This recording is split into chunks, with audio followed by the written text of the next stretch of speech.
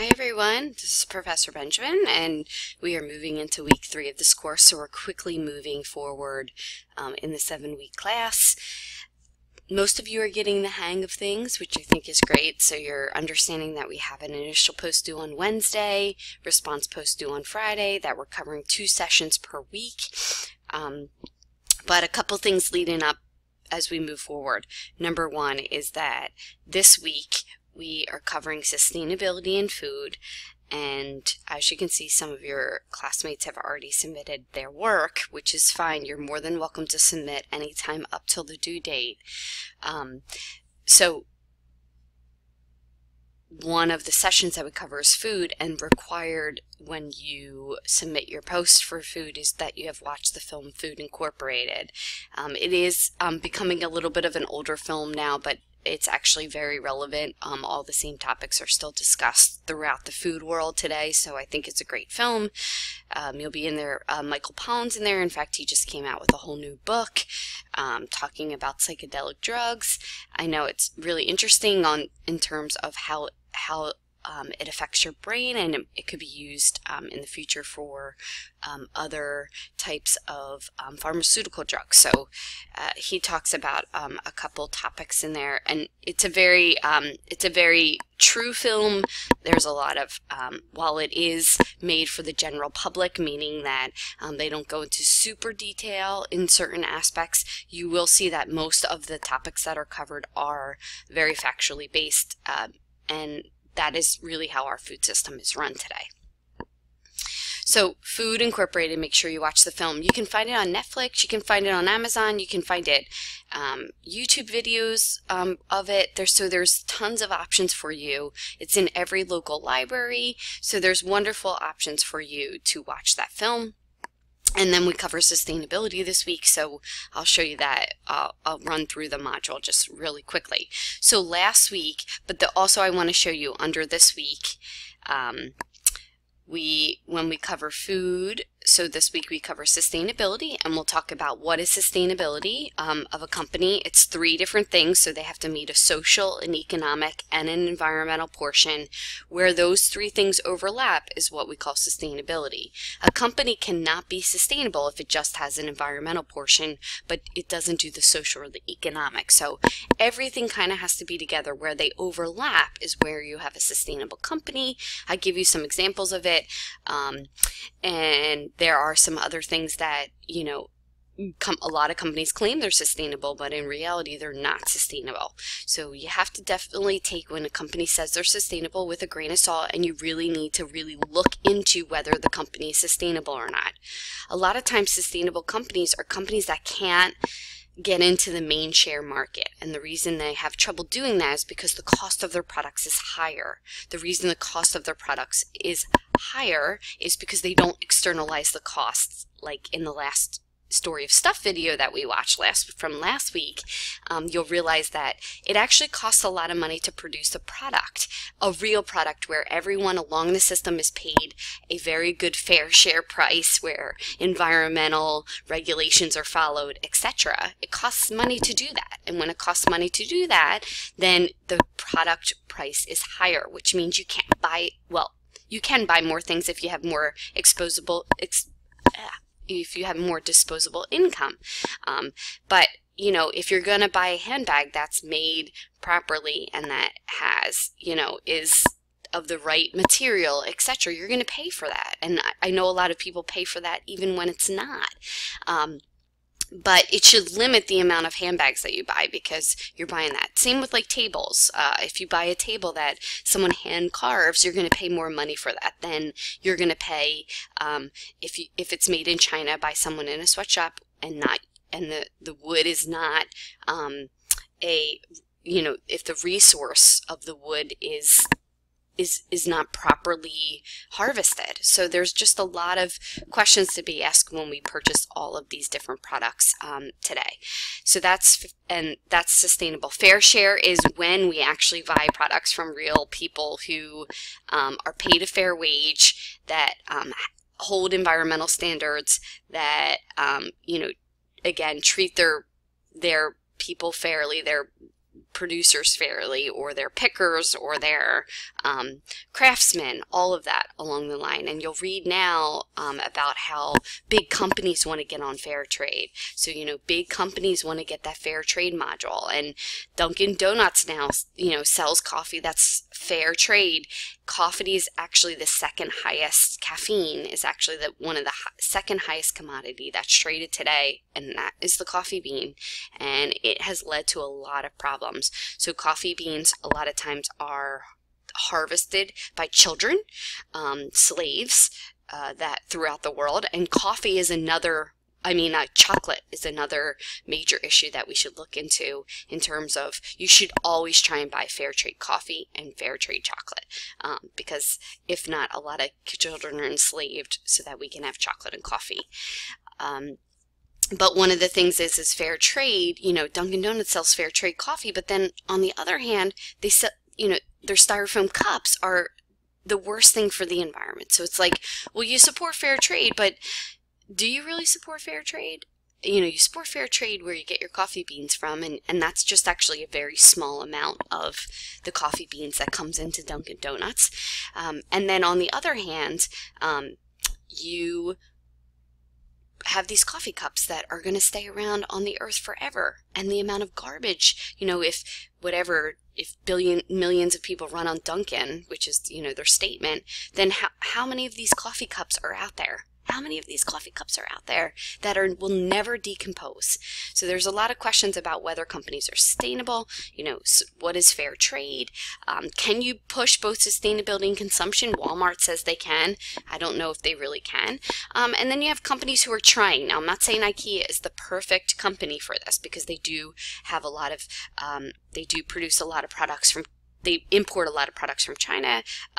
One of their big things is they say is that they would rather try and work with their suppliers from China. And the reason for this is that they say if they pull out and China, those people don't give them all the factual basis they need, for example, the age of their workers, the amount of hours their workers are working, etc., they would rather work with them, stick with them, have unplanned visits, do all of this kind of stuff to try and talk with the manufacturers to really try and make the working conditions better for their individuals, because they said, listen, if we decide that we're not going to work with them and move out of this area, then Walmart's just going to come in and take over that factory, and then we've lost all hope of actually making the working conditions better for these individuals. Now, I know it's a little bit of a hypocrisy.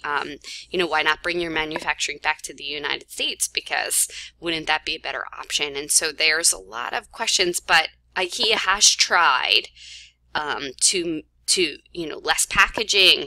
They've tried to build their locations next to where most people go shopping for other things, or along train routes, etc.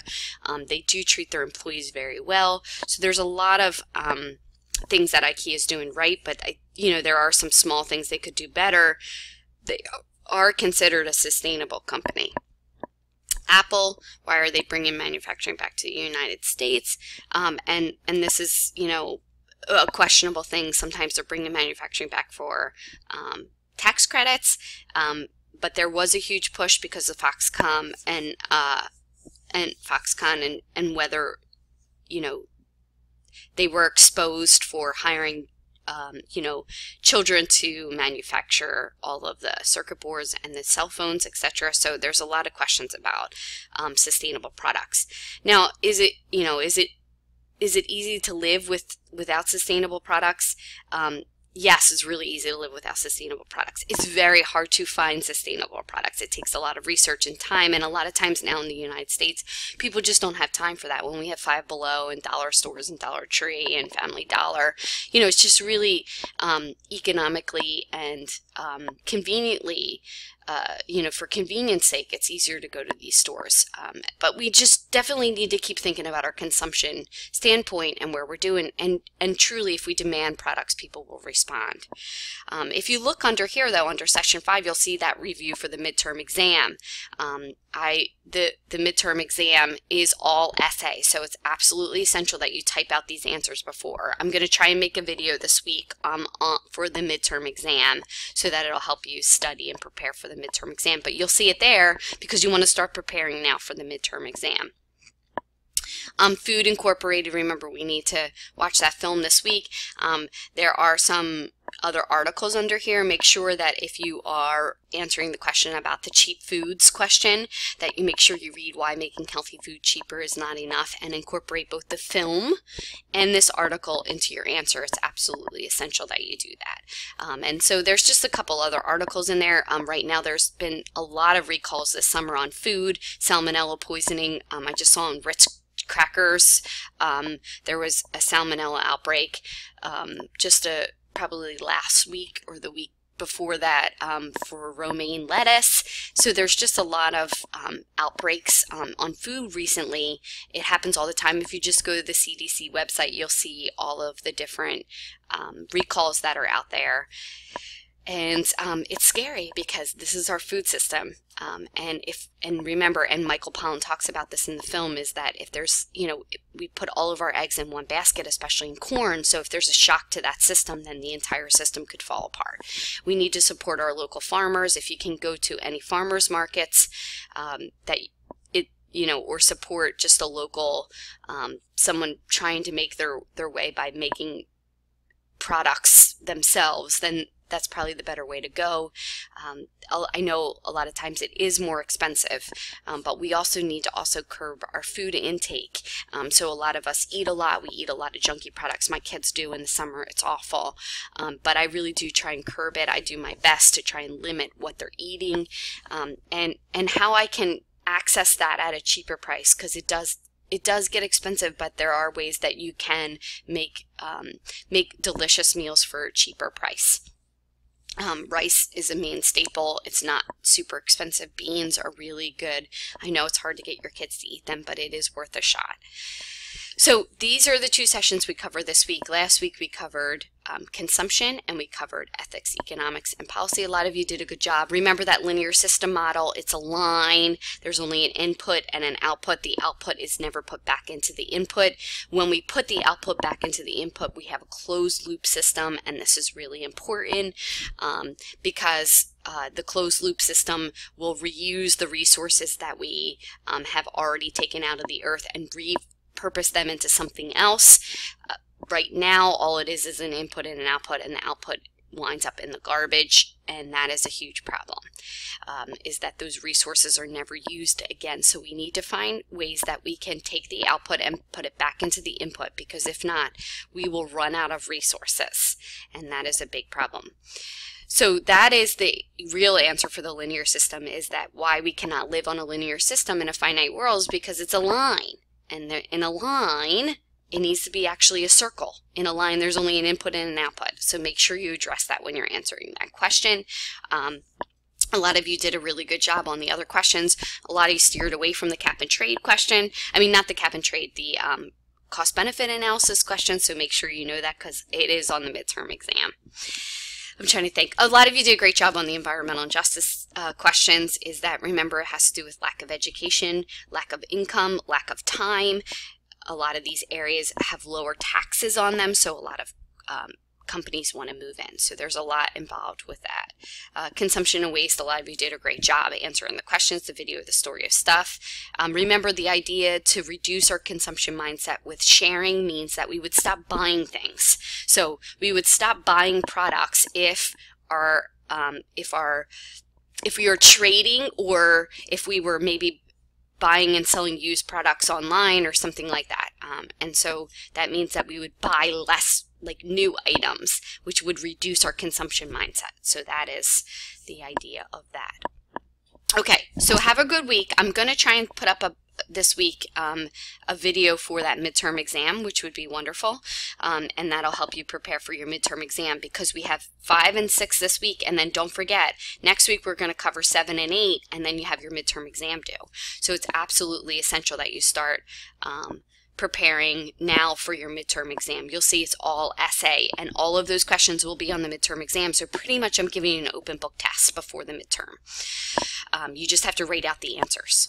All right, so have a wonderful week. Reach out if you have any questions.